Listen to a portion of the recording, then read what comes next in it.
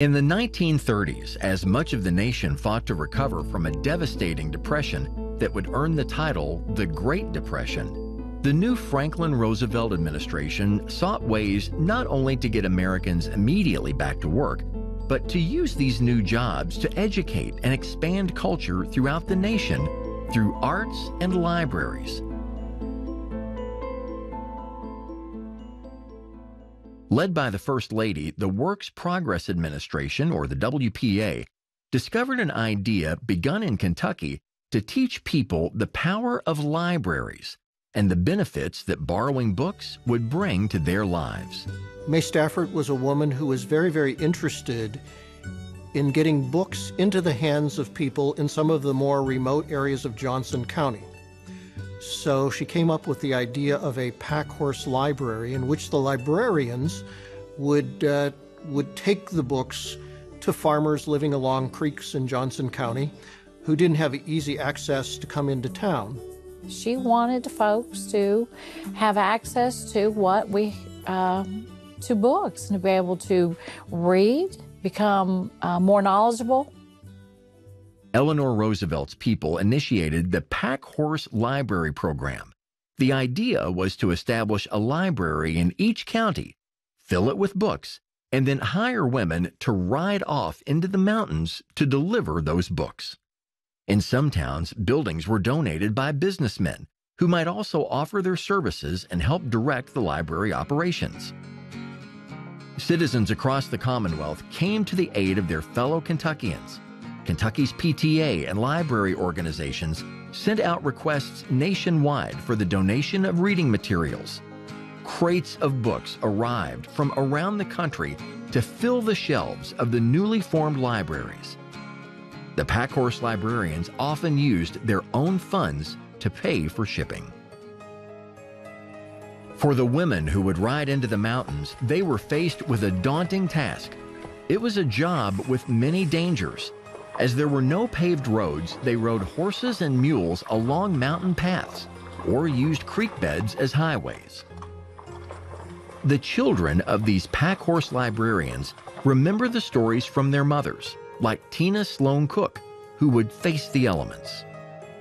In the winter, given the water that would splash up from going through creeks, or rain or snow or you name it, on more than one occasion, she would come home with her feet frozen in the stirrups, and my dad would chip the ice off before she would get off. In 2019, The Book Woman of Troublesome Creek by Kim Michelle Richardson was released, extolling the strength and character of these women. These women were risking their lives to do what they were doing, to deliver books, to bring hope to the people of Eastern Kentucky. They got up at the crack of dawn and didn't get home till late. If their horses died suddenly, they would have to deliver those books themselves. Their job was never easy. But through all the dangers, these Kentucky women proved their resilience. They did what they had to do because their goal was to get the books out there to everyone. And every child, they wanted every child to have a book in their hand. And they were so resilient. If your horse or your mule died, you walked. You walked those 12, 15 miles to get those books to those communities. And you carried the books, 50 to 100 pounds of books. They were not weaklings. They were strong women. They were determined women. One of the favorite stops for these riders was the one-room schoolhouse, greeted by the voices and laughter of children waiting on the treasures held in the saddlebags of the bookwoman. The children enjoyed seeing the Pack Horse Librarians come because that was their, that was their internet. That was the way they got information from the magazines, principally, and the books that they would bring. Until the Pack Horse came, the only book I had to read was my history book, school book. And then when the Pack Horse Library came, it was one of the brightest times of my life. It was exciting because they knew they were on the foreground of something very special. during amidst of their own sickness, poverty. They were bringing hope to the people of Kentucky.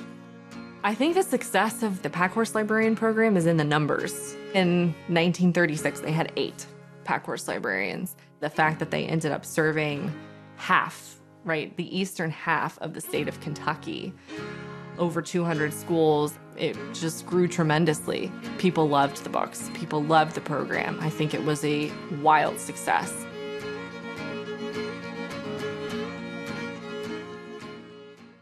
Hey everybody, I'm Chip Polston, and I am cherishing this Kentucky life.